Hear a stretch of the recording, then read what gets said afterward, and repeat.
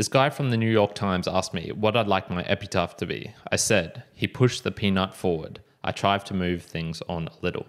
That is a quote from Henry Spira, and it is from the book Ethics into Action by Peter Singer. So welcome, mere mortals, to another book review. Why did I read this book? Well, I'd come across the Aussie philosopher Peter Singer in the past, and I liked his thinking, his style, and the book I read before was a compilation of his mini essays, and I was expecting something very similar in this one. Wrong. Turned out to be completely different, but in a very nice way. So this book was published in 1998, and it's a biography of the life of Henry Spira. So Henry Spira actually lived from 1927 to 1998. So this book was published around the year that he actually died. He was first in the merchant navy. He was I believe, born in Belgium as a Jew. His father and mother sort of missed the whole Holocaust, thankfully, moved to the United States. And the first, I guess, 1/5 of the book talks up about of his life being in the army, in the navy, as a journalist for the human rights, and then finally getting on to the main passion of his life, I would say, the animal liberation movement. He had many, many successes in his life, and I guess you'd call him one of the founders of the modern era of bringing animal rights to the fore before it was actually a thing. And so some of his most classic and enduring examples of work that he's done was convincing the public, or raising awareness, and then not only raising awareness, but putting an end to the animal testing of I believe it was cats in the Museum of Natural History in New York, where they were desexing cats, blinding them, doing all these things to cats, seeing what would happen to their reproductive, their fertility, and things like that. Some of the other things, such as the Drey's test, which was used by cosmetic companies to test on the eyeballs of rabbits, their products, the LD50, so the lethal dose 50, which was a test determined to find out if you fed a certain product to amount of animals, how much you would need to kill 50% of the animals. So the test was always going to kill 50% of whatever batch of animals they were using, before finally getting on to some of the bigger name stuff, so such as Purdue chickens, KFC, and fighting against McDonald's as well. So it goes over, I guess, it covers a long span of his life, probably 25 years in quite detail, but also, skipping over large parts, focusing on the main causes that he helped to promote. So what are some of the themes of the book? Well, I'm splitting this up into the two main things that sort of come into the title, ethics into action. So the problem, and I would guess you say it's a mix of ethics and reality. What I really got from this was there was a lot of planning, research, and selection of a target that he would need to do before he actually implemented a strategy. So there was actually a little bit of a quote here, which I thought was quite useful in what he would say is how he determines if it's something that should be campaigning against. So he was talking about there was a state law allowing laboratories to take dog and cats from shelters to use them for animal testing, and usually with the end result of them being killed. And he said, it just defies common sense that the average guy in the street would say, hey, that's a real neat thing to do. And so that's something he would ask. He would constantly be interacting with not only the activist groups that he ran in, but also lay people to determine, okay, is this something that's actually worth fighting about? Not only is this ethically something worth fighting about, but is it something that in reality we can make a difference with? So this required a whole lot of pre-work of sorting out your ethics. And I guess it started, he actually only started in the animal liberation movement from when he was about 46 years old to when he died in 71. So he'd basically lived half a lifetime before he even thought about animal ethics. Granted, it was in the areas of human rights and labor unions and things like this. So he had experience fighting against rules and systems and whatnot that he thought were ethically not correct. But he had to learn how the world and how people behaved before he could really dive into the full thing. So that's the problem side of things. There's a problem. What is some of the pre-work I can do to actually solve it?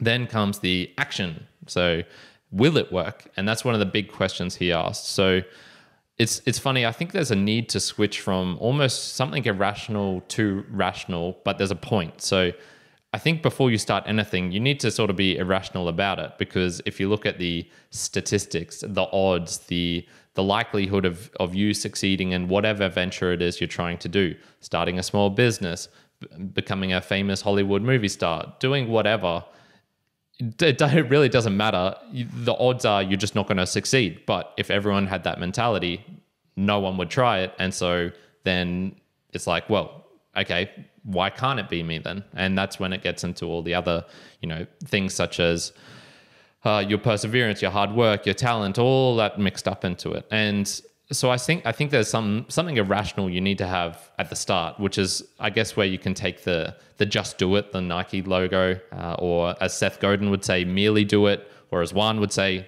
do it. and then there's this point where you need to switch to something more rational and say, okay, I'm doing something.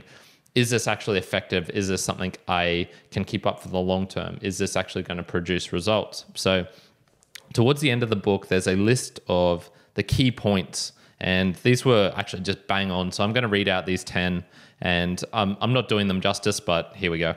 Try to understand the public's current thinking and where it could be encouraged to go tomorrow. Above all, keep in touch with reality. Number 2, select a target on the basis of vulnerabilities to public opinion, the intensity of suffering, and the opportunities for change. Number 3, set goals that are achievable. Bring about meaningful change one step at a time. Raising awareness is not enough. Bang on with that one. Number 4, establish credible sources of information and documentation.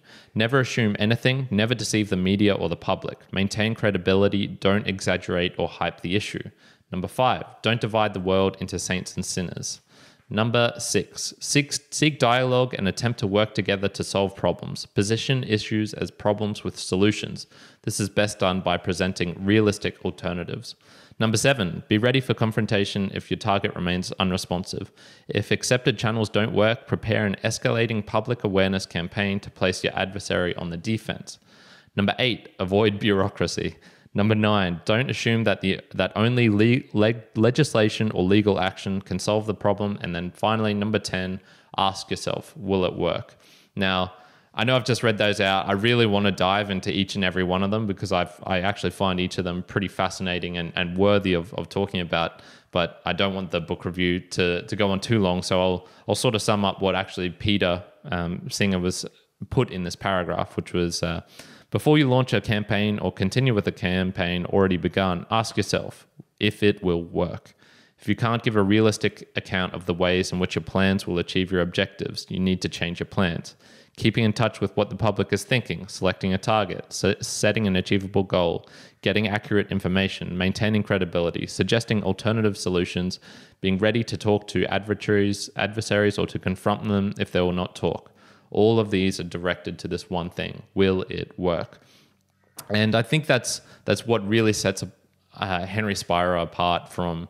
I don't know enough about activists in general. All I know is what you sort of see on TV, which is the loud ones who get the attention, which are not really probably the main activists that are out there. So I really, reading this book and focusing on a single individual made me go, yeah, wow, this guy was worthy of praise. He accomplished a lot in his life, even though it was in a time where you would say, odds are you're probably not going to be able to do it. And I greatly respect him for doing that. It's just an amazing achievement to see someone actually putting their ethics into action. And I'll talk a little bit about the ethics part right in the end. So onto my personal observations. An individual is powerless to change the world. Wrong. I think this book really emphasizes that, hey, no, if it doesn't matter how small you are, there are changes you can implement.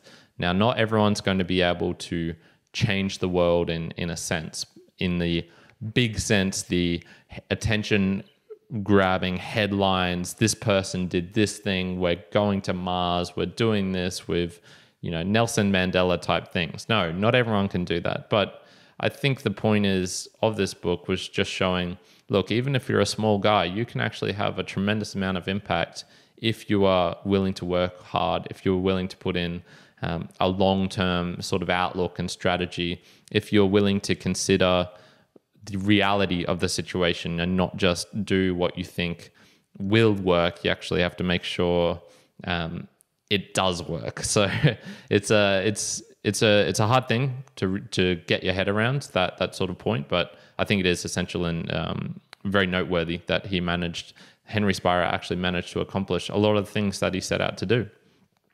Finding meaning as well can be non-standard. So if you looked at the life of Henry Spira, you would probably say, man, this guy didn't actually have a lot of meaning in his life. You could almost say he's a loser in a lot of contexts. He didn't have a lot of money. He had, off and on jobs for all of his career.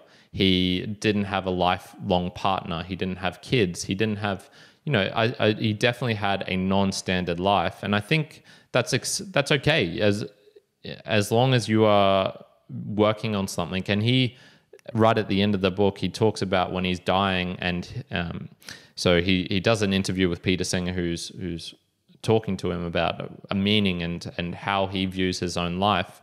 And he was just saying, this is, I did what I wanted to do. This is, yes, my life is a little bit different from most people, but I think I wouldn't take it back. I wouldn't do anything different. And there's also, he had a little point about having enjoyment to be effective. And there was a little quote from another person here. It was an anarchist, Emma Goldman. And Goldman liked dancing, and a lot of her anarchist friends would bully her or tease her and regarded it as frivolous. And she said, if I can't dance, I don't want your revolution. So even though both of these people, I would say, were sort of revolutionary, they grabbed the enjoyment that they could out of life. And huge respect for that. So my final observation is I'm actually adding Mr. Spira to my list of, I guess, inspirations. Reading his biography just made me go, wow, this guy, he made a difference, and he did it in a way that I really respected, which was an individual going out on his own. He didn't need the backing of, tremendous amount of money. He wasn't trying to do it for the fame or the fortune or all the normal things that sort of start to creep in when you start to get some success. No, he stuck true to himself to the end. He made a big difference, and man, I'm adding him up there in terms of Mark Twain, Eric Blair, or George Orwell, as he's known as, people who walk the walk, who were pragmatic in their life, and who made huge differences to the world. But that's not the main point. It's not that they made huge differences. It's that they tried their best to make a huge difference. And man, mad respect for that. So in summary, it's probably, he's probably one of the people I would be most comfortable in saying that he's an unsung hero. I've used the word hero very, very strictly. I don't use that for many cases, but man, this guy definitely didn't have the recognition. I've never heard of him before until this book. And wow. A person who tried their hardest, who really thought deeply about their own ethics and the world, and tried to make the world a better place. So this book lays open the hard work of a remarkable man who did make a difference. And I would say it's not a book for sorting out your ethics. It's more about how you can actually implement them into action. So if you're looking for reasoned arguments of why he was doing what he was doing, that's a different story, and that's a book for another day. This was talking more about actual action. You've already got your sort of baseline set up. How are you going to pragmatically put that into the world? So I'm giving the book Ethics into Action by Peter Singer a 7.5 out of 10. That's a very good score for me. I quite enjoyed this book, and I would recommend it to all activists. I think it's especially those last 10 points, which you sort of need to read the whole book to be able to really appreciate those last 10 points, because then you can see how he did it with his own campaigns against McDonald's, against some of these real big and real small industries which were very, very reluctant to change. How he did that, and how he was always trying to help people and solve a problem. He wasn't pointing blame. He wasn't creating adversaries unnecessarily. He was trying to make the world a better place. So very, very cool. What's something pragmatic I'm going to take from this? Well, I think this has convinced me really firmly that the small individual steps do count. And so I should do more of them. So Juan and I do monthly goals all the time. And I think those are, they're small things that I like to do. Pick up litter from here and there, do some volunteering activities. Sometimes it does feel small, but I think just keeping in mind, hey, the small steps, if you take a long enough outlook and you're continually trying to improve and do better and put your ethics into action, you can make a difference. So that's instilled some confidence, motivation into me, and there's a lot of wise words in this that I'm going to take out. So what are your thoughts on actually putting ethics into action? Do you have any thoughts on activists and how they go about things? Are you an activist yourself? And what do you think of Mr. Henry Spira and the works of Peter Singer? I would love to know all of those. I'm going to leave it there for today. It's been a bit of a big review, and I hope you enjoyed it. So, Kyron out.